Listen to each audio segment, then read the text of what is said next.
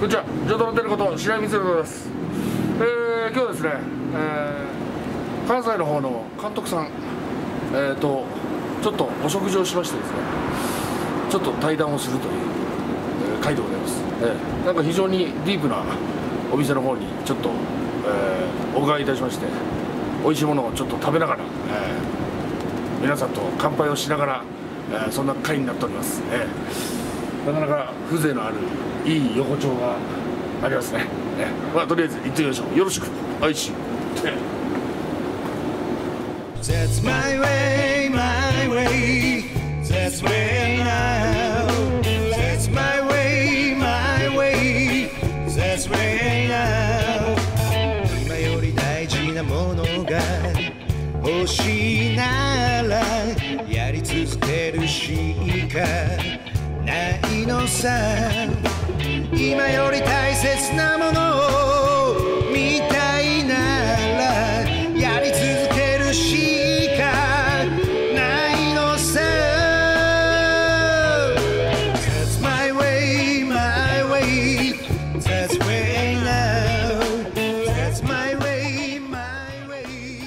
That's way. ディープなところ今井ちゃんに案内してもらって、今井ちゃん、はいねえすごいところ連れてきてもらっていいとこでしょ。いいとこ貸し切ってもらって、はい、テレチャンネルの皆さん、ご覧の皆さん、映画監督の島田角栄監督でございます。いつもうちのテルが皆さんお世話になっております。どうもありがとうございます。ご視聴ありがとうございます。感謝感謝感謝であります。ね。で監督とは、2012年の、さえざえてなお滑稽な月、それと2015年の「乱視土町より愛を吐いて」この映画で、キャスティングしていただきましてね、出演させていただいたということが縁でございましてね。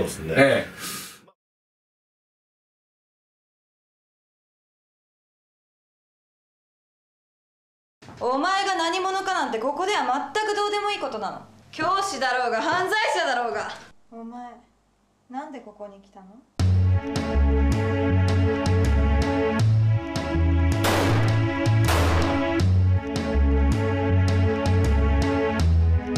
テルさん、これ見てください。やっぱりこの男もお気に入りに入れてました。メーテメリンか？お前なんか今日変ね。全然集中してないじゃない。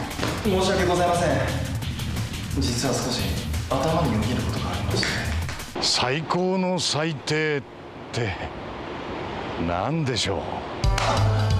その男の家に行ってハイヒールを全て鑑識に回しなさい。はい、承知いたしました。なんだこの空気が悪すぎ。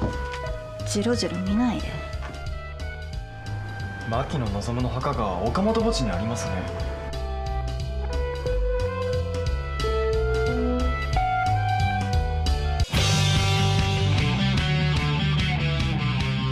お前はこの薬を常用しているの？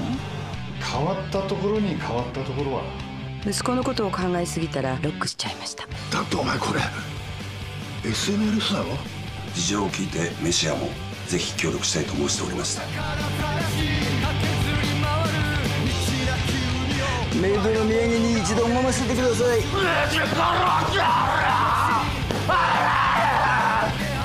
れは事件なんだからその話してもらわなくちゃ。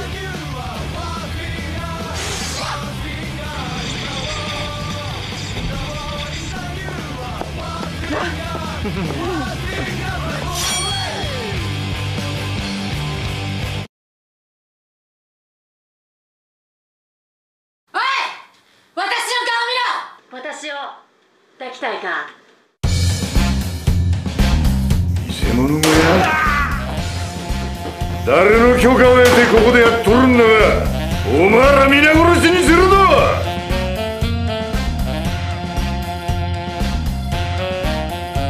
私の私で美味しいラーメンのスープを作ってあげる。マジで？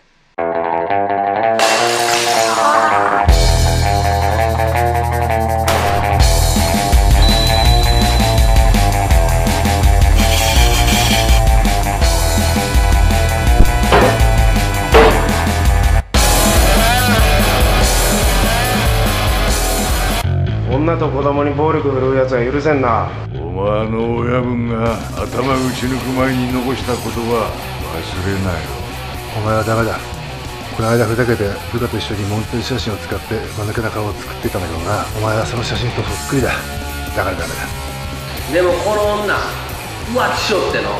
それで腹立って腹ブスって刺したらプチサクランボできよったんだ。肉まん本当は殺したくはない。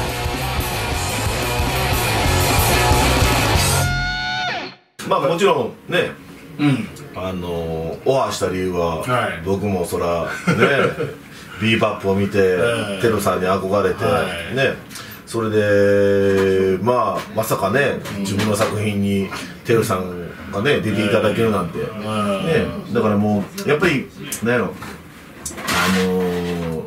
一応ね、あれなんですよ、愛しい役者しか呼ばないですね。例えばしょうもない話すると、僕らの世代ってギリギリ8ミリ世代なんですよね。もうフィルム使ってる時代なんですよ。昭和47年ぐらいですけど、ギリギリもうその映像の過渡期をすごい、だから毎回映画撮るたびに音のシステムが変わっていってるんですよ。覚えちゃ新しいの覚え、新しいの覚えたらまた次の新しいのすごい苦労してる時代なんですけど、音に関しては。ほんで8ミリフィルムギリギリ触ってて、その8ミリその同級生が同級生のお父さんがね自分の娘を8ミリ撮ってるんですよね。ほんでそれを娘、僕の同級生、あんまりうまいこと説明できないな、それが撮られた8ミリフィルムをテレシネって言うてね、ビデオにしてくれて持ってるんですよね。ほんでその下手くそなお父さんが撮った自分の娘のやつをこう停止しながら見てるじゃないですか。下手くそやけど分かるんですよ、好きっていうのが。もう愛情たっぷりに撮られてるんですよ。撮られてんね。そうなんですよね。だからほんで俺ちょうどそれ見ながら俺もとりあえずこれをしようと思って、だから役者さん、自分の好きな役者さんしか、そしたらうまいこと撮れるんちゃうかなと思って。なるほどなるほどなるほど。それでもうテルさんじゃないですか。ありがとうございます。憧れてそうね、一番最初声かけてもらってね、その時さ2012年で乾杯してなかったね、監督。ごめんなさい。いいじゃん、すみません。まず乾杯しましょう。乾杯。はい、じゃあとりあえず乾杯。お疲れ様です。お疲れ様です。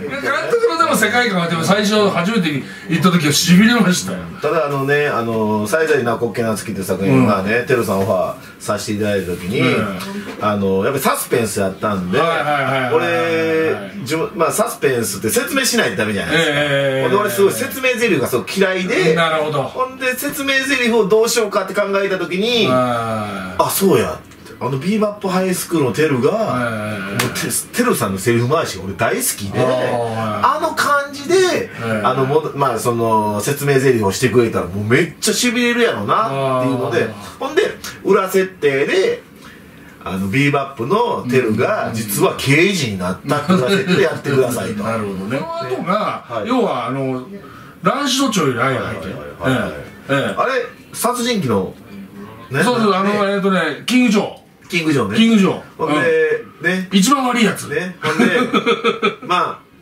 ヤクザのそう偉そうにしてる学校の先生なんだけど悪いやつ。裏で仕切ってる。ほんでマリちゃんのお父さんだよ。父親の役だから主演のね。そうそう後藤真理子のお父さんの役。その自殺するときに最後に勝新のまず座頭市になりたいとか言うて、その場で両目潰して自分の手下かかってこいとか言うて座頭市の格好して切り殺して、最後バキュームカーでうんこいっぱい飲んで爆死するっていうね。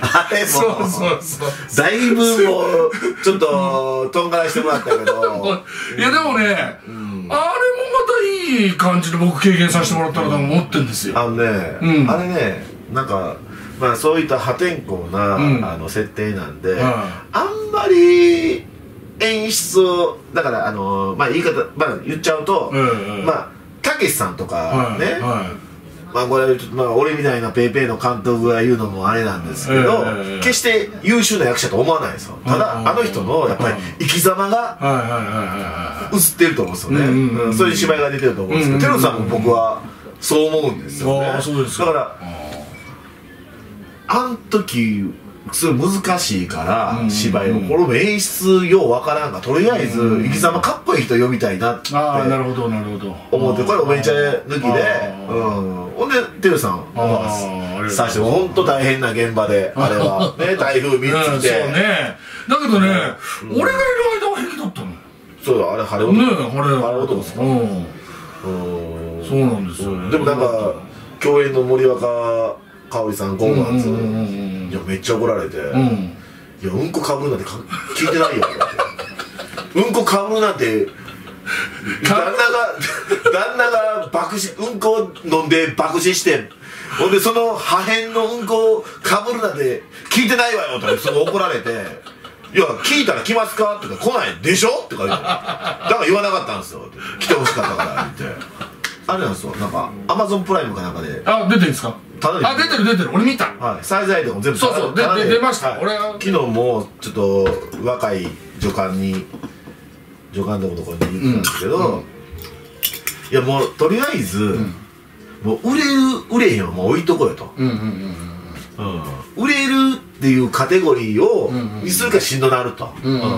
ほんでやっぱりアーティストとして考えたら、自分にしかできへんことを作ってたら、それがアーティストになると思うんですよね。だから俺の映画を俺にしか絶対作られへんだと思います、僕は。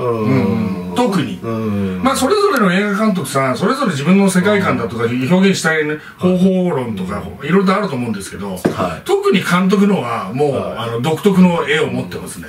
まあなんていうのかな、例えばその抽象的な絵を描く人もいれば、普通のなんつうんですかね、その描写がその綺麗な、なんつうの、例えば山だとか海とかを綺麗に描く人もいれば、山とか海を描いてんだけども抽象的すぎてこれ何の絵なのか分かんないみたいなところを描く人もいるじゃないですか。だからそれぞれその人のそういうのがあるんでしょうけども、特に監督のはその動いてる絵がもう僕は独特だと思います。でなおかつ脚本も自分でやられるんじゃないですか。いやもうね、脚本書けへん監督は俺はもう職業監督と思ってるから。ああ、なるほどなるほど。正直な話、いやまあこんなん言うとまた怒られる怒られる可能性がある。いや正直職業監督できればね、本当は書いた方がいい。自分で脚本書いて、ほんでもうなんかもう今ね原作ばっかりでしょ。ほんで今回ドラマも前回もドラマもそうなんですけど、一応13も自分が脚本書いて、ほんで監督してるじゃないですか。ほんでキャスティング権も持ってて、予算権も全部持ってて、多分日本でこんなんやってるのは23人と思います。ほんでだから俺マジで、俺東映がどういうか知らんけど、俺もうテルさんのテルの回で撮りたい俺やったらめっちゃうまいこと撮れる自信あるし、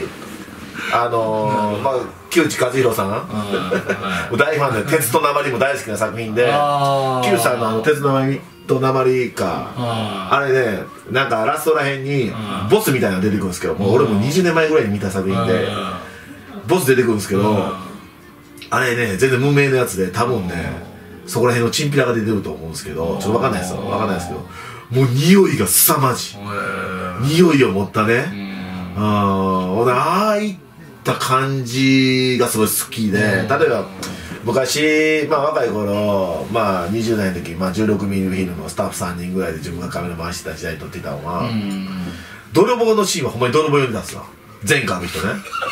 ヤクザのシーンはほんまにヤクザ呼んでたんですよ、ほんまにヤクザ呼んでたんですよ。ほんだら撮影現場で喧嘩ばっかりなりやして、ほんでから役者使い出して。でもテルさんはやっぱりね、こういう言い方あれですけど、やっぱり昔の悪い時の匂いを持った、だからなんかよう某役者とか、なんやお前高校デビューか大人デビューやんけみたいな言ってますやん。もう俺らすぐ分かりますやん、こんなもん嘘やんみたいな。だからテルさんにはやっぱりね、だからテルさんの芝居にはあんまりなんちゅうの、テルさんの YouTube で言ってなんか言うのが嫌やけど何でもいいです大丈夫ですよ。バックボーンがちゃんと映る。例えば深夜食堂とかでもちょっと話し合うかもしれないけど、この傷入ってるじゃないですか。小林薫やったっけ。テルさんにはね、テルさんの芝居にはね、ちゃんとバックボーン、それなりのこのキャラクターが今までそれ分かんないですよ、描かれてへんから。だけどいろんなことがあってっていうのがちゃんと、でもあれが俺は役者と思ってて、実は言うとちゃんとその一つ一つの芝居にいちいちその背景が見える、描かれてへん。2012年の「才財てなおこ冬な月」で2015年の「乱視土壌より愛を吐いて」、これ今Amazon プライムでもね見られるし、あとなんかもう一個あったな、なんかとにかくインターネットのそのテレビでね結構今出てんですよ。そうです。今僕の出てんで、まあよかったら本当に見てもらったらいいかなと思ってるし、この予告編も出てると思いますんで、それを踏まえてね、今度今からちょっとご飯を食べながらゆっくり話しますんでね、情報が解禁になったらそれをまた皆さんに放送しますんで、配信しますから。役者やのになんか喋りちょっとうまいよな。なんでもね、でもトークショーもやってるからうまいですよね。だからね、まあそんなこんなで引き続き島田角栄さんの会話そのままやりたいと思いますので、まあお楽しみにしていただきたいと思います。そんなこんなでお楽しみに。よろしく哀愁。